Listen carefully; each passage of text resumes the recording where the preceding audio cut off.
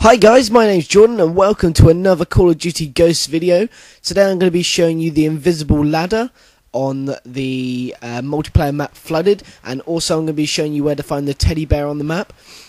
So what you want to do is you're going to want to start up a multiplayer game, and you want to set it to the map Flooded. So what you want to do is you're going to run all the way to the other side of the map. So just follow where I'm going. You want to go all the way to the end, and you want to jump on that bus just at the end there.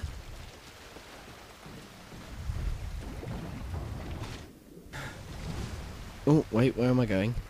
I need to go this way. Okay, so once you get on this bus, you need to aim for the guttering just there. And as you jump onto it, you will actually climb up it as if you were climbing a ladder. Even that there's no ladder there, it will let you climb up it. And once you reach the very top, you will find the teddy bear just there. Also, this makes a really good sniping spot if you're playing on the multiplayer map. So if you do want to get those high kill streaks, this is a good place to snipe from, because you have got very good advantage, and the pillars are also covering you from the side, which makes you less visible to the other players.